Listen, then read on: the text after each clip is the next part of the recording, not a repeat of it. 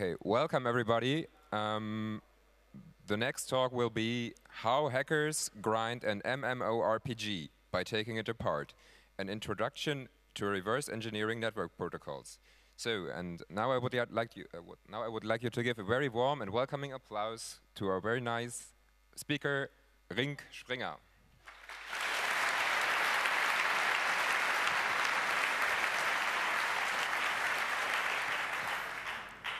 Oh, thank you.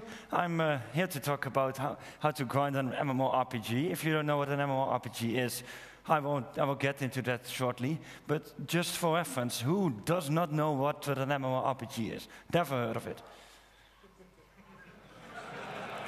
Wow, amazing. Okay, well, then I will get this show on the road. I'm Rink Springer, I'm a software engineer, and if you want to know something else, I have a web page which I encourage you to visit. So, what am I going to talk about? I will first give a short introduction about the game I decided to look into, Runes of Magic. Who has heard of this game? Well, that's a lot more people than I expected, to be honest. I heard it's quite popular here in Germany, but well, you never know.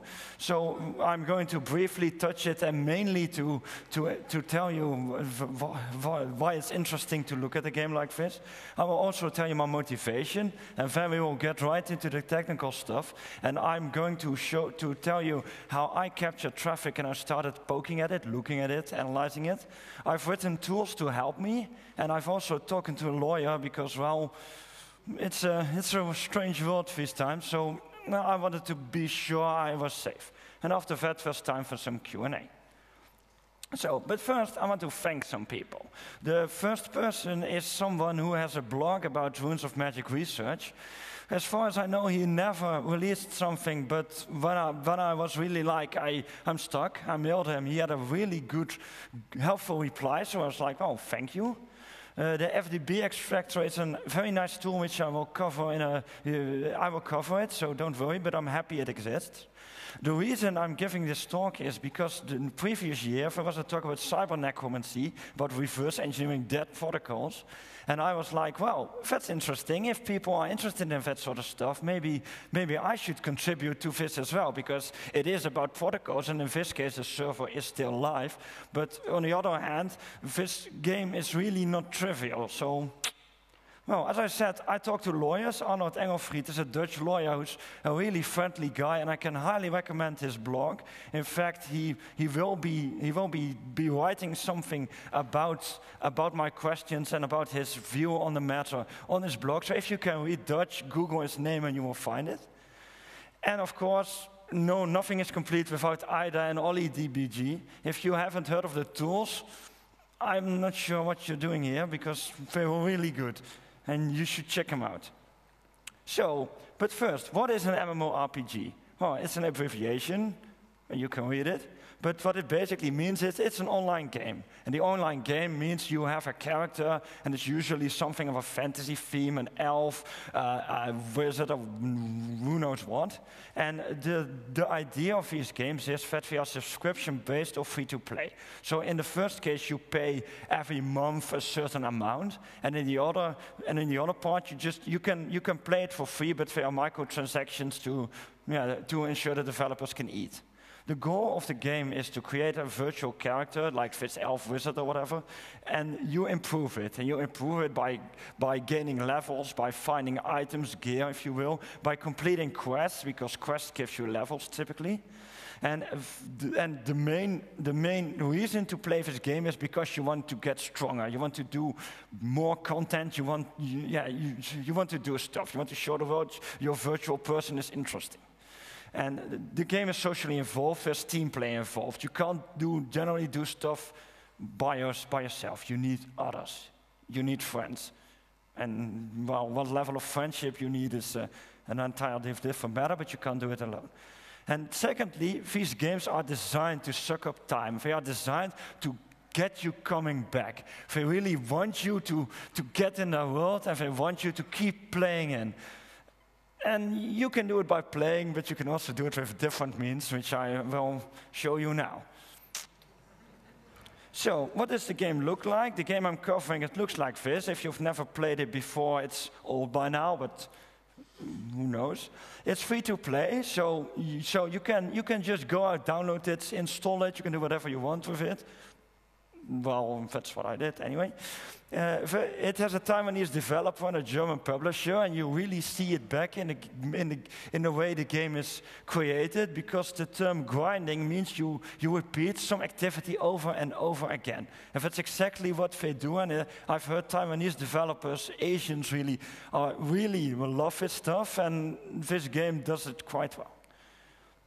So, what does this game offer? A really quick line, if you will. You have 3 races: human, elves, dwarves. You have a lot of classes. The interesting part about this game is you can play a wizard warrior, and that unique combination gives you several skills.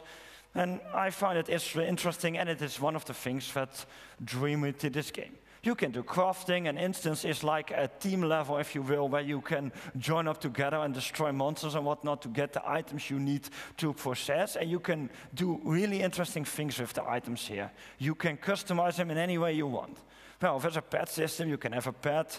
You have a house. You can do all sort of things, and all this stuff is encoded in a protocol. And I was wondering, how the hell does it work? So, to give you an idea, what stands here is not important. The idea is the item to the left is what you find, and the item to the right is what you can create of it. So what this means is, the left thing is, you're lucky if you find it, let's put that first, but you can't use it. It does nothing, it's useless. And the item to the right, you can enhance it, and it is useful. The item to the right is what you would use if you played this game like I have a year and a half ago or something. So, why did I intend to do this? I was curious. I mean, this was the first MMORPG I ever touched. Spoiler alert, it's going to be the last, because those things really suck up time. But I was wondering, how does it work? What does make it stick? And I was like, it's my PC. You give me an executable file and 15 gigs of data. What does it do on my PC? What does it send out? I wanted to know, does it send something of my configuration? I was like, this is interesting to figure out. And of course, the time is now, because, well, the game is active now, so you can capture whatever traffic you want. You can just do whatever you want, and if they decide to take the servers online, it's much harder. So I was like, I'm going to do this now. And to be honest, also, I got bored of playing the game, so I was like, what the hell? Let's just take it apart. So the first step you need to do is you need to capture packets. I was like, how am I going to do this without the game knowing what I'm going to do? And the reason some games essentially contain things like rootkits. They scan your memory, they scan your DLLs, they do whatever they want to figure out that you're playing the game as intended. And I was like, I don't know how good those developers are. I don't know what they're sending. So I was like, you know what? I'm just going to take another computer, formal hardware problem, and I'm just going to capture on it. So you have this tool TCP dump. I'm sure everyone knows it. And there's also a nice tool called TCP flow. And what it does is you can just insert your dump file from TCP dump in TCP flow, and you get a text file with the TCP data. And that's really useful, because I don't like reading TCP headers myself. So what you do is, it looks like this. You can just tell TCP dump to dump everything from a certain network into a file. And it's really useful to filter on a network, because you don't want DNS requests and whatever to your own systems to be logged. You just want to dump everything that goes to the network of the publisher. And the nice part is, you can use whois to find out what the range is. So you really know quite fast what's interesting and what is not. And then you call TCP dump on this capture file, and you just say, okay, let's look at the file, and you obtain with something like the stuff below. So what it does is, it has a source IP, destination IP, and 2 ports, and it just shows, okay, this is the data of what I found. It's really simple. Well, if we look at when I'm logging into the game, you get something like this. And if you look at it, you're like, that's a lot of data, huh? But the important thing I started to notice, there's a lot of zeros in there, right? I mean, zeros, that's odd. And I logged in with 4 A's as username and 4 A's as password. And what I noticed was, there's still zeros in there, so I'm pretty sure they have crafted a really interesting, super high-tech encryption algorithm, and I'm going to find it out, right? Because that's what we do. And the other part that I noticed is the first 4 bytes of every packet are the length of that piece. Because if you just look at it, by the first it's 16, and there are 16 bytes, and by the thing on the bottom there are 14, and indeed there are 14 bytes. So and this also gives another clue because it's little endian. You can immediately tell because everyone recognizes little endian, right? So if we continue with this, and we just strip out the zeros, right? Because we don't care anymore about them. What you see is, this is what I get when I log in with 4 A's and 4 A's. Now, this doesn't look very interesting, so I decided I'm going to log in with 4 A's and 4 B's. And what you see is, the underlined numbers are the numbers that changed. And as you can see, the packet lengths, which I assumed were the first 4 bytes just by making educated guesses, because that is what you do and stuff like this. And what you see is they don't change, so guess it's pretty likely okay. Well, the other packets, there's stuff changing in there, and well, I'm not sure. But I can make an educated guess, because the data of you can see that there is 4 times of 5a. And if you look at the previous slide, at the second packet offset 10, that's 4 times 21. So that's likely the username, right? And I tested this theory because I was like, okay, now I'm going to do 6 A's, and indeed you see 6 A, and it's nicely padded with zeros. That's because they love me. They want me to do this stuff. So if you continue with this, you see, this can't be hard, but instead of looking at the actual encryption, data mangling, however you want to call it, what I did was, I was just making a guess, the password is always at offsets 50 and 60, and the password you see, it does not look random at all, right? Because if you just look at the difference between each byte, then I was like, if it only skips 1 or 2 or 4 or 7, it's not random at all. So I'm making a guess here. I was like, I know MD5 is 60 bytes, but if I write MD5 as hex digits, I know it's 32 bytes, right?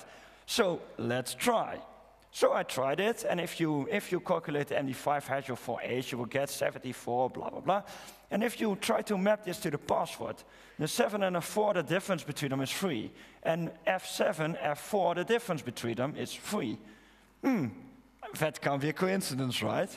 Well, if we continue this guessing game, the fourth digit is a 7. After that is a 3, and indeed you will see that the password repeats F7, F3 over there, and you will see that it then contains 3, 7. So the next 2 bytes are indeed F3, F7.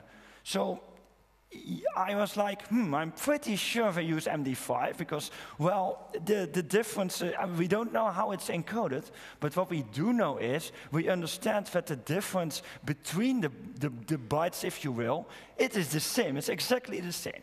So that usually means if they use super high-level cryptography, XOR, of course, who doesn't?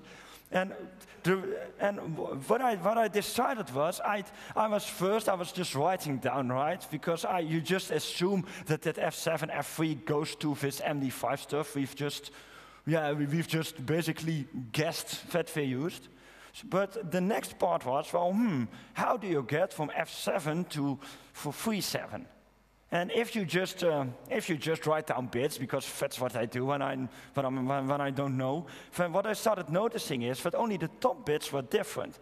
And then I was like, I don't have the crypto skills to deal with this, but I remembered that a 0 decodes to a 0, right?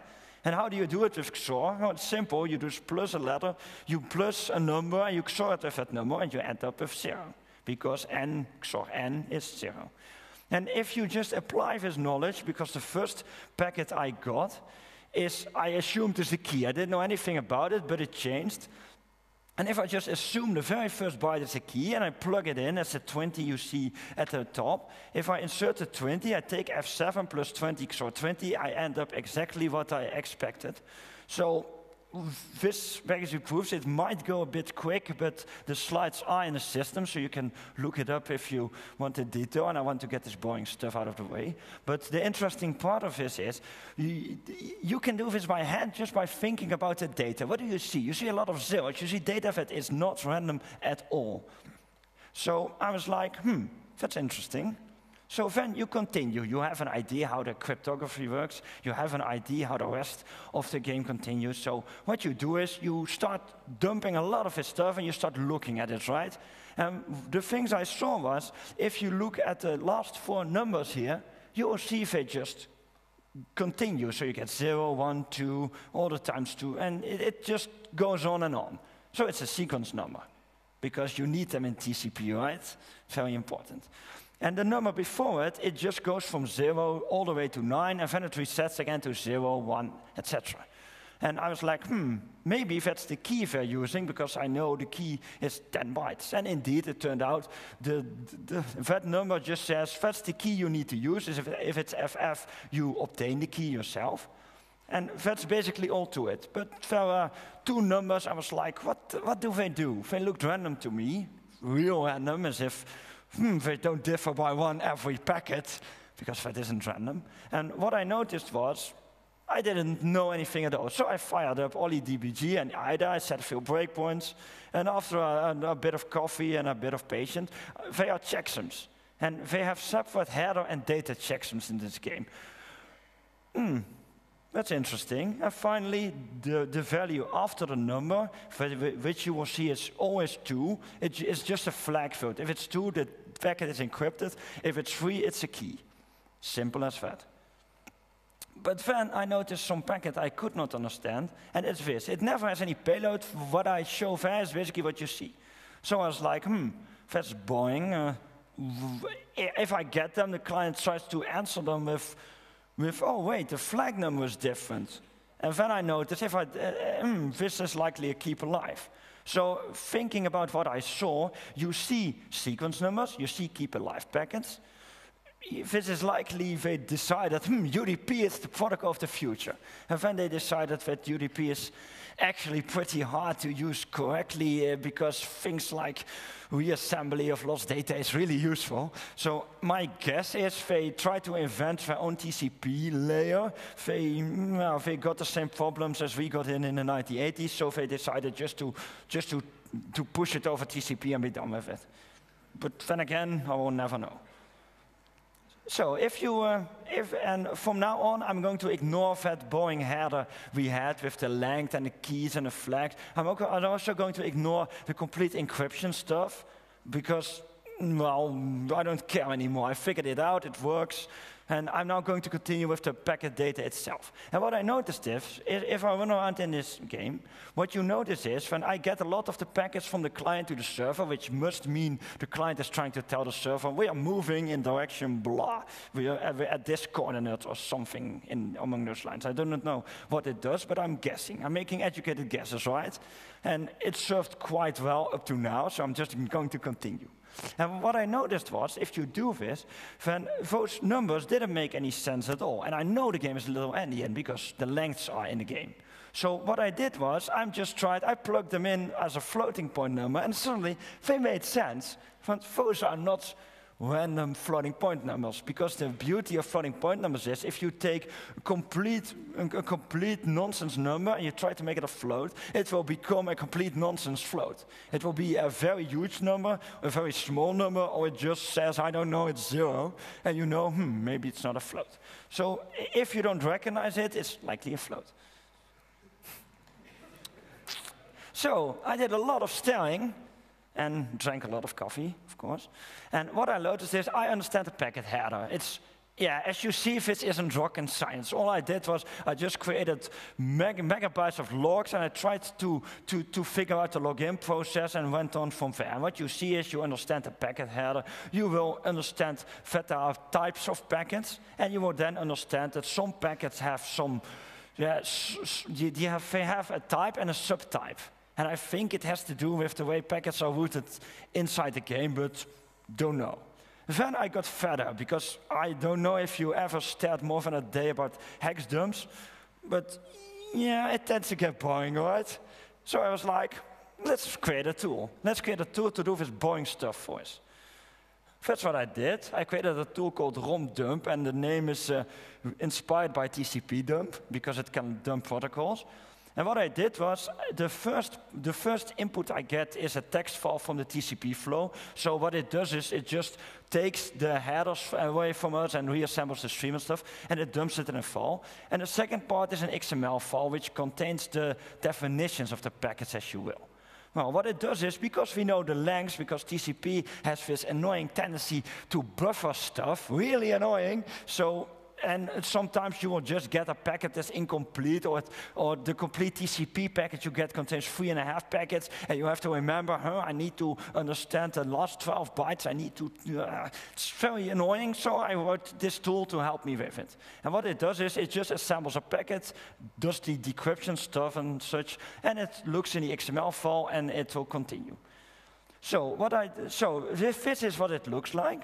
I will first do the packet at the bottom of the screen, the logon failure packet. Those names are just what I came up with because I thought they helped. And if you look at the top right, you can just say packet name is login. It's the first field is a U32. The name is type, and it has a fixed value of 4. And the second is some value which I call error. And if you look at the bottom right, you will see that we get 04, 0000, so that's 4, okay, because little endian, and then we will get 65. So what the tool does is dumps this as packet is login failure, type is 4, error is 65. So that's much more fun than having to first get rid of that annoying encryption, obfuscating, coding, whatever you want to call it.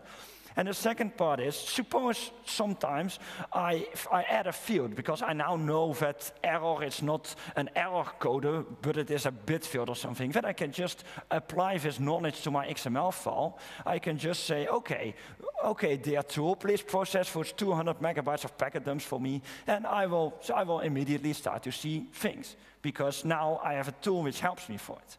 And if I ever manage to figure out what that unknown field of the account name and password was, I can just plug it in, run the tool, and I will see things. So that's really useful. I really recommend if you do this sort of stuff, think about making such tools. I know they're there, I know there's other stuff, but we will get there while making custom stuff. It's always more fun.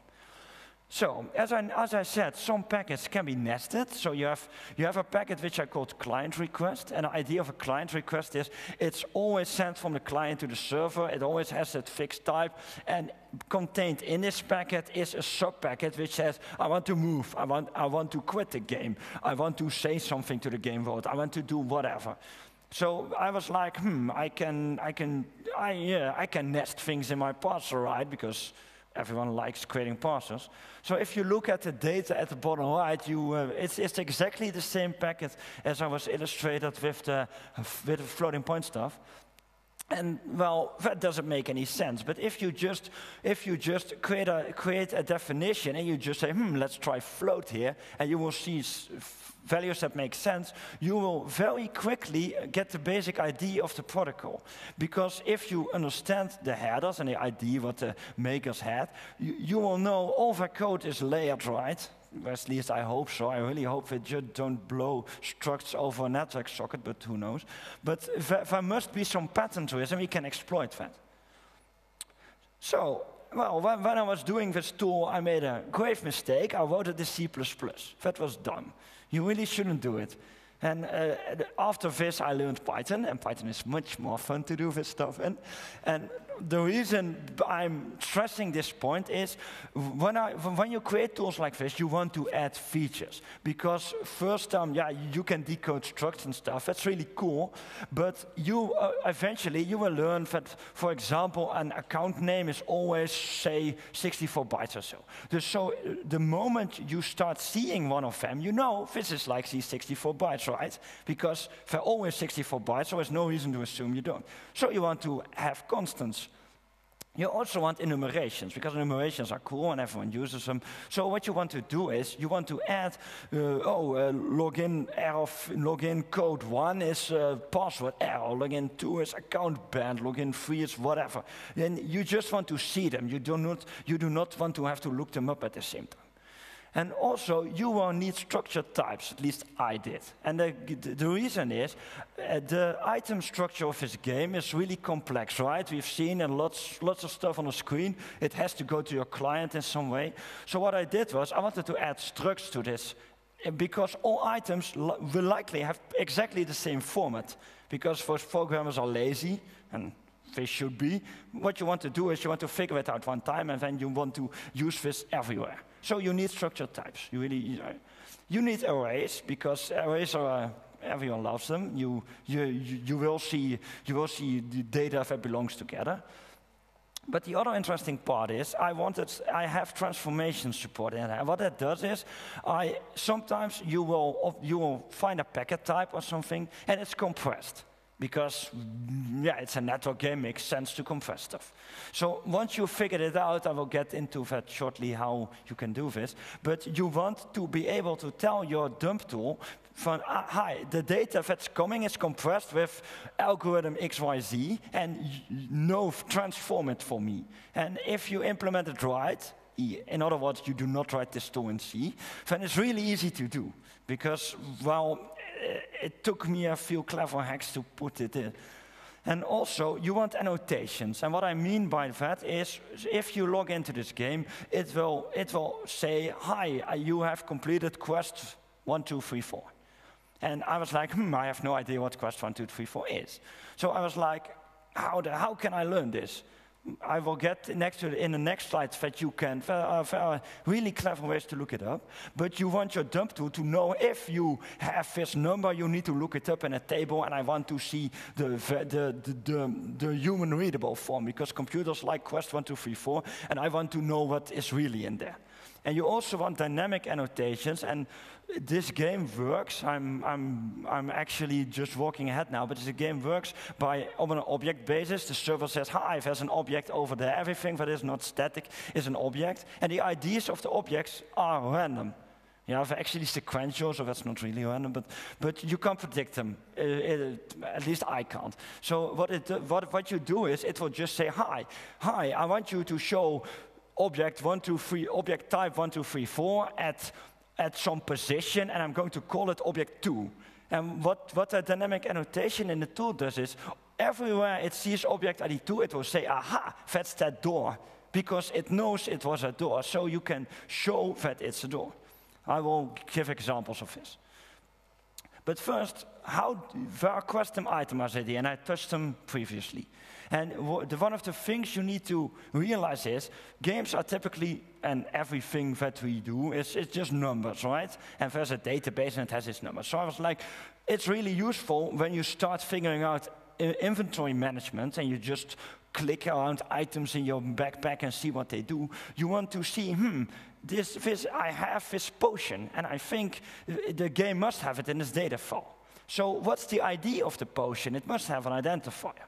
And it turns out that if you just Google around a lot, the game has ways of just linking an object to another player. So you can show someone, hi, I have this awesome sword, and they will see it in chat, and if they click it, they will see a model of it. And it turns out that those things typically use exactly the same IDs.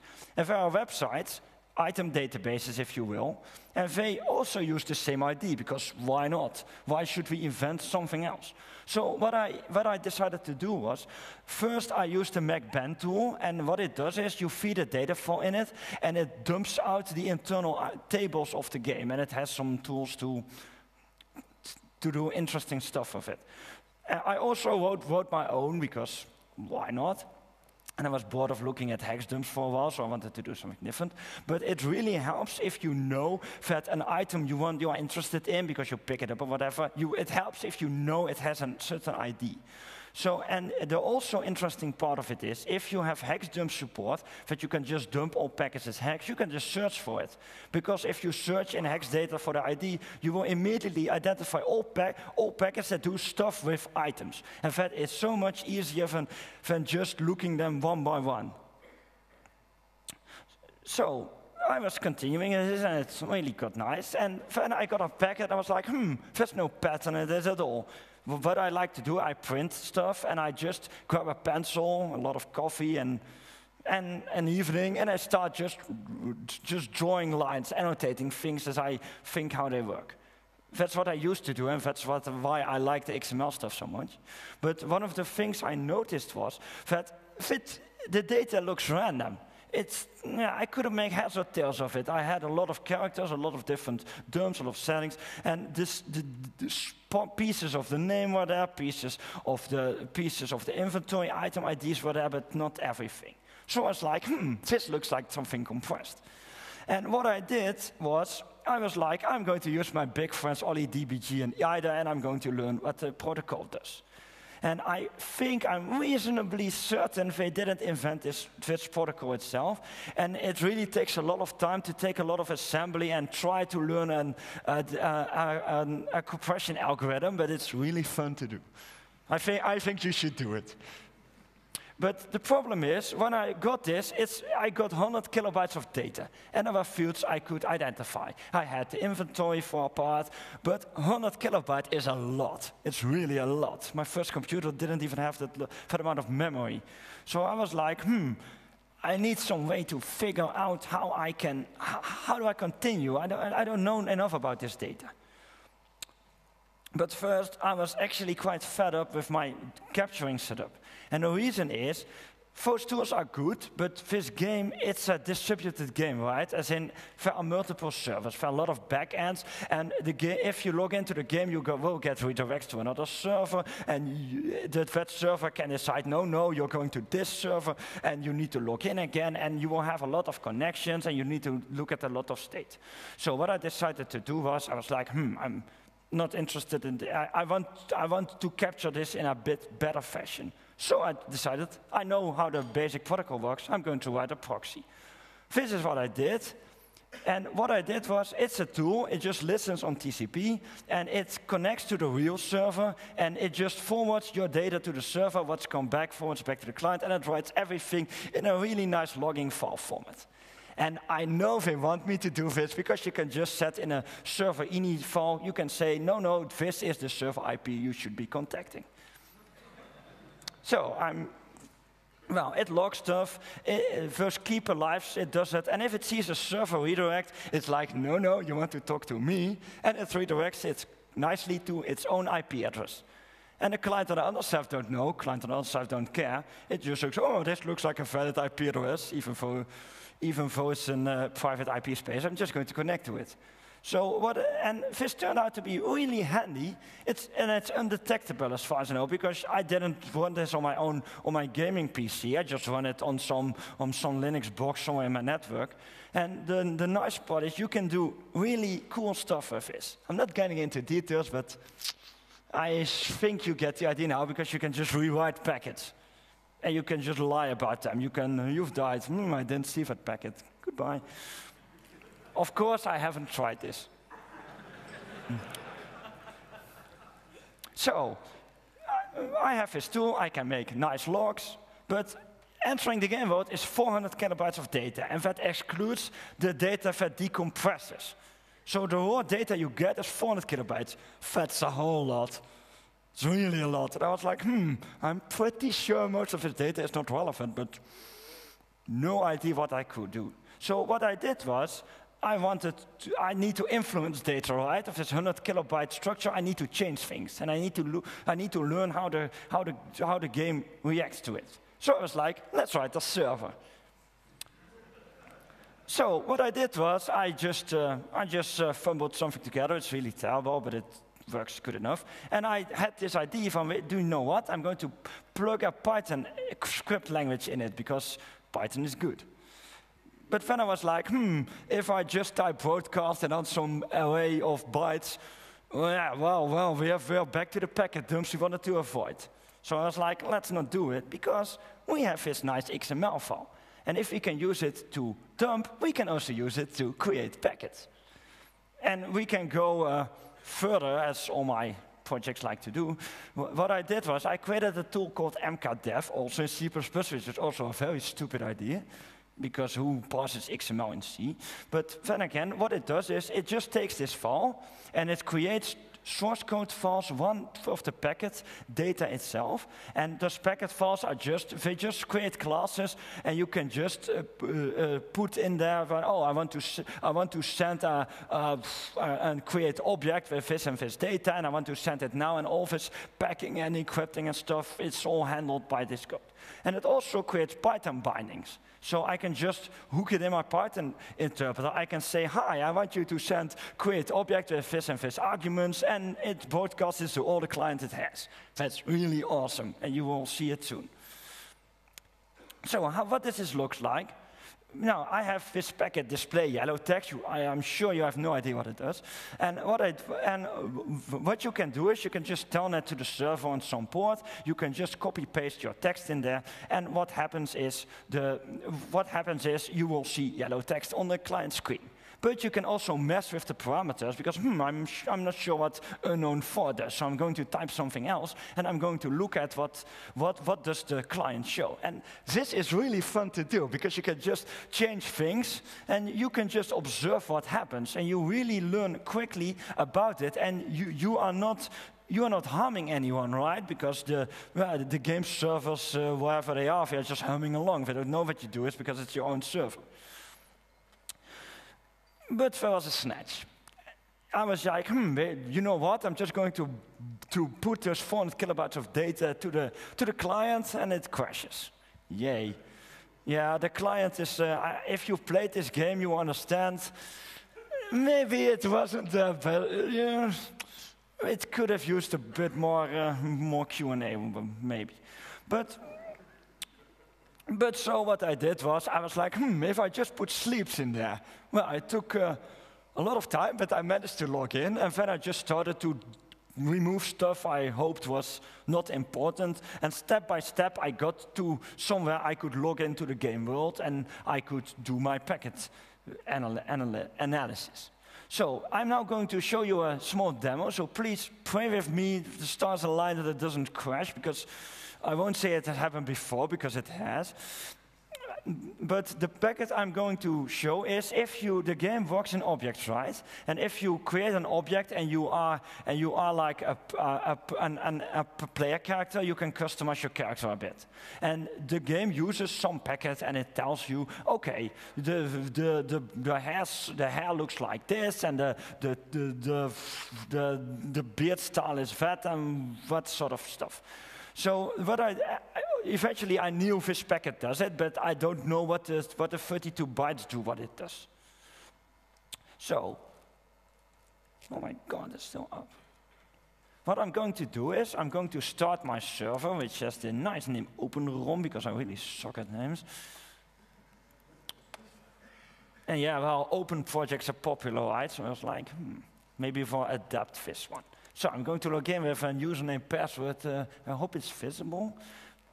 But as you can see, the server starts seeing stuff. And we have our own server with the nice name Solitude.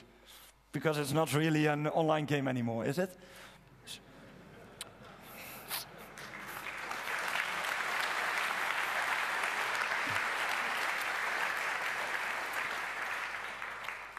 So now I'm going to log in with a reverse engineer, because that's what we do. And in the meanwhile, you will see the log on the backend. That's why you need logging. You want to know that stuff is going on. I'm not going to talk about what the packets are actually like. I will be presenting a short 101, the overview of the protocol, and you can get the rest on my GitHub. But yeah, did I mention the game is slow? There it is. Now, as you can see, we're an engineer at 32C3, because I can send whatever I want, so I can send guild names. It's really fun. Oops. This is how the game is supposed to look like. And now I'm going to zoom in on my face. And yeah, I really haven't. So now I'm just going to telnet to the stuff, and I'm going to enter Python stuff, right? First I'm going to set a variable, because variables are nice. Then I'm going to set a lot of data, and this is the data I just sniffed from somewhere, and I'm going to modify this. But first, I'm just going to send it. So what you see here is nothing happens. Oh, that's boring, but that's good because it's exactly the same data as I sent when I created this character. So now I'm just going to say, unknown 5. I have no idea what it does, but I'm going to send it to 255 because 255 is a nice value. Or usually just testing extreme values. If it's 10, make it 200. If it's 200, make it 3. It really helps to figure out what kind of value it is. So now I'm going to send it to 255, and now I'm going to send the object appearance packet again. And as you can see, my character has lost all his hair.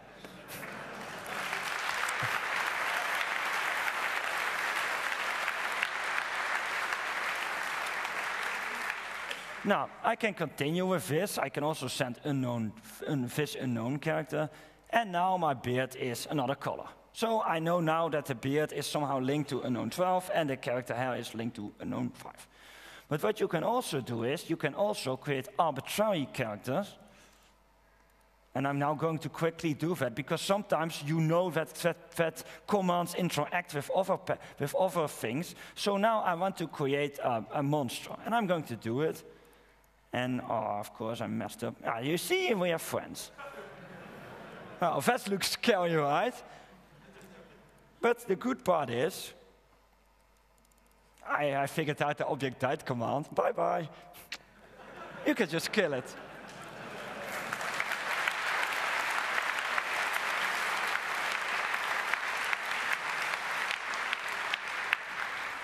And then I had this unknown 92E thing, and I didn't know what it was, so I'm just going to send it. And it sparkles. Sparkling is good. And sparkling in a game knows you can loot it. So now if I loot it, my server, I guess I can show this as well.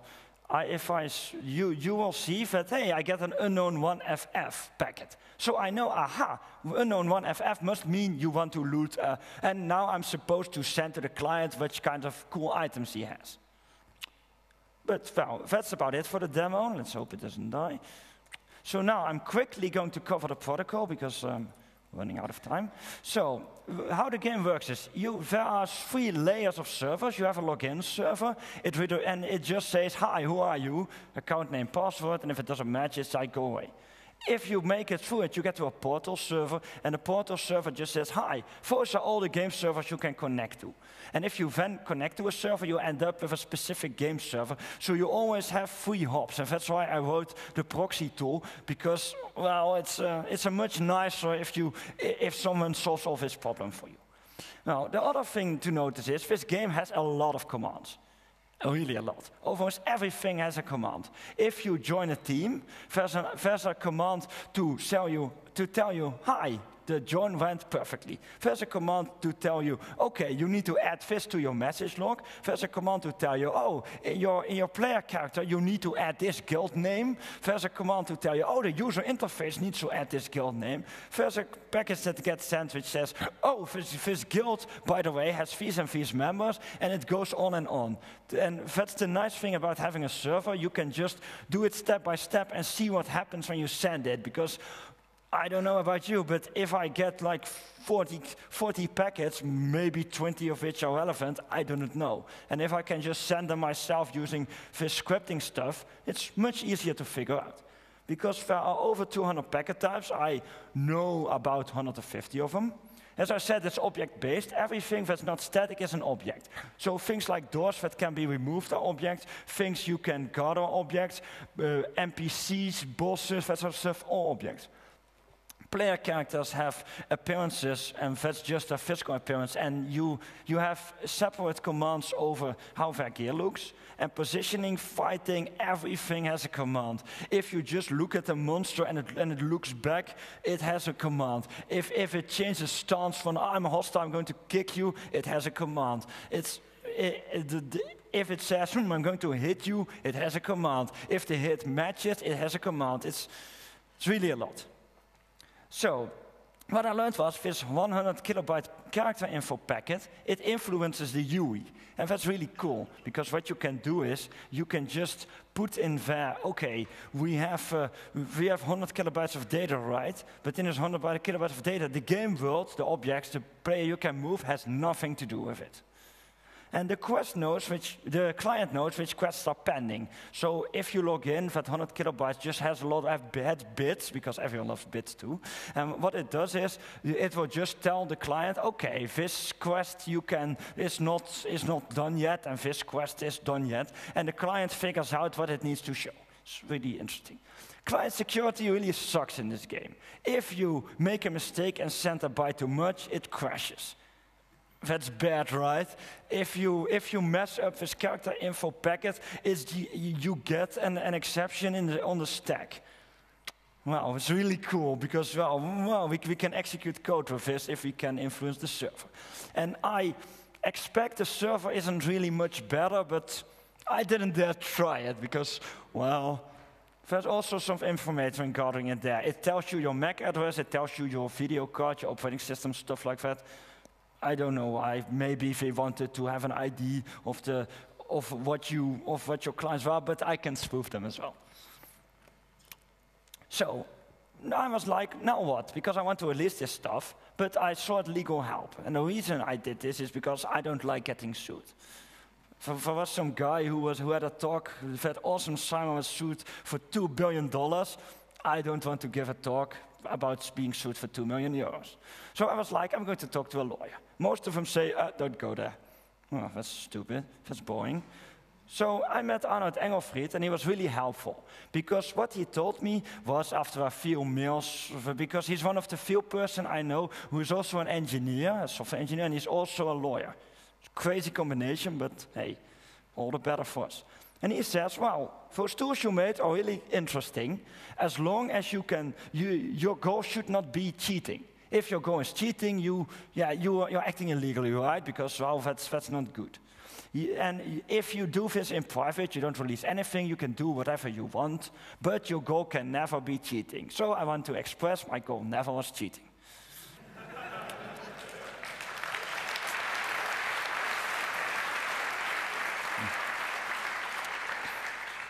So, as he continued, he said, okay, well, you shouldn't release the server code. The other tools are okay. They're nice, they illustrate a point, very interesting. But the server, well, they can see it as competition, you know. And I was like, why? It doesn't crash as often. But the suggestion was, don't do it. Really, do not release it. And I was like, I'm a bit ashamed of what the code looks like, and I do not intend to release it. And it's not because I don't love open source and stuff, but I don't want to get sued. And if anyone here has contacts with the developer or publisher of his game, and it's like, okay, you can do it, I will. And if they ever take the official servers offline, so you can't play the game, I will immediately dump everything I have on GitHub.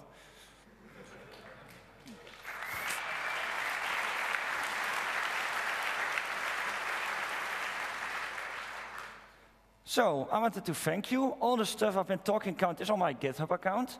And there's also a lot more stuff on there because the item stuff is in a different repository, but who knows. But if you have any questions, now's the time, and I also have email and stuff, so.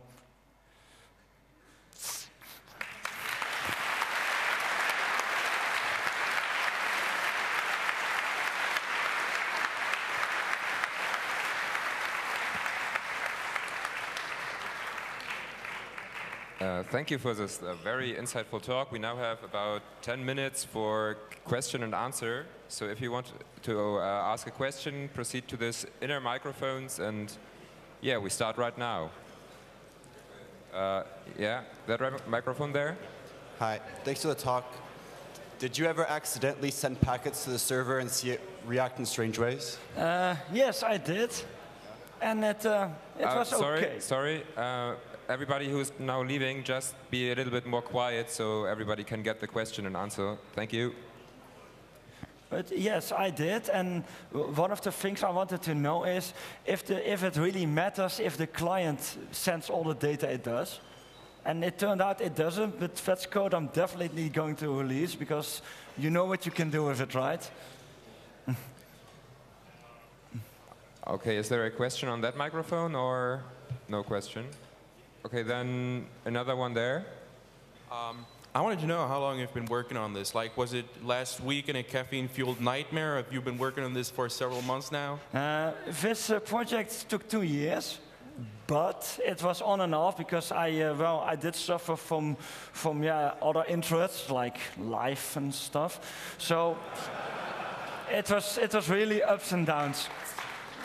But I can say that overall, I think if I could do this full time, it was about 4 to 6 months, I guess. Because once you get into it, it really goes fast. Okay, there is a question from the internet.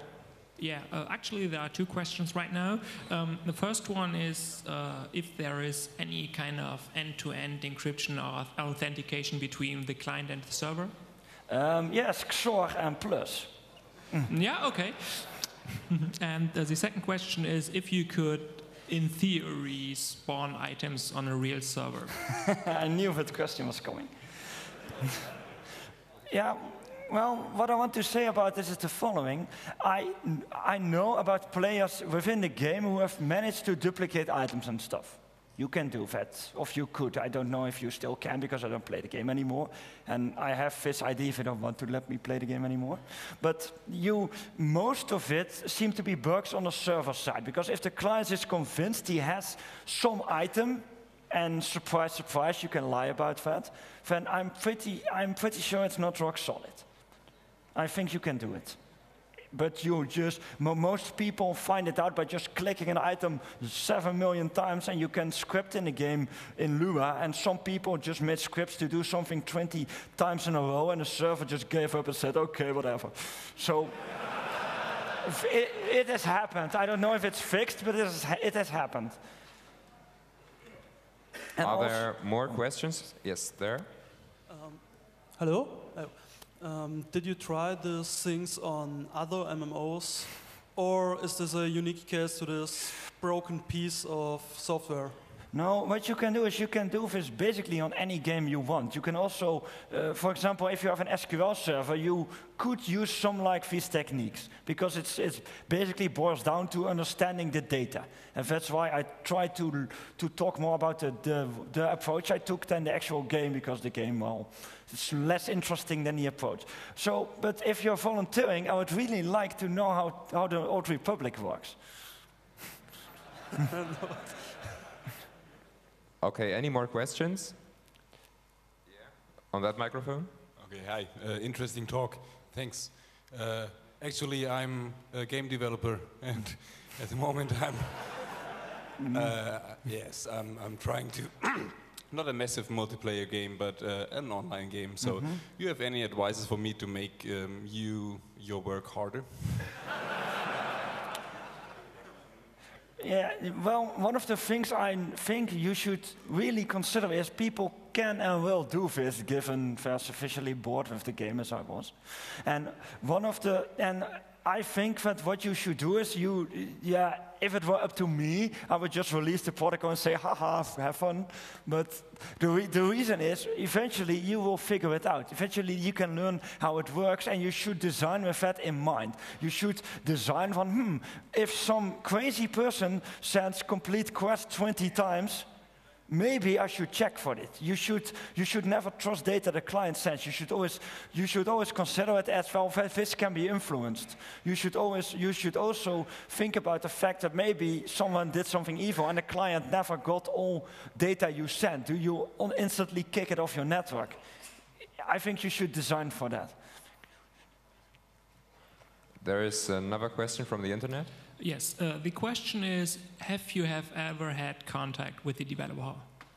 I'm sorry, could you repeat it? If you've had contact with the developer of the game. No, and the reason I didn't is I tried to contact some guys of there are some communities, right? And everything I sent, and I had this idea they were connected somehow, because both being in German and stuff. But the problem was I never could find anything, and I do not know how to contact the publisher, because it's really a large company based in Berlin. Really happy the Congress isn't there, and well, I don't know where to begin, so I was hoping maybe someone here knows how I can get in. Because I don't have any experience with that stuff. Any more questions? Last chance. Okay, then, Yeah, thank you again for sharing your awesome work with us. Really nice.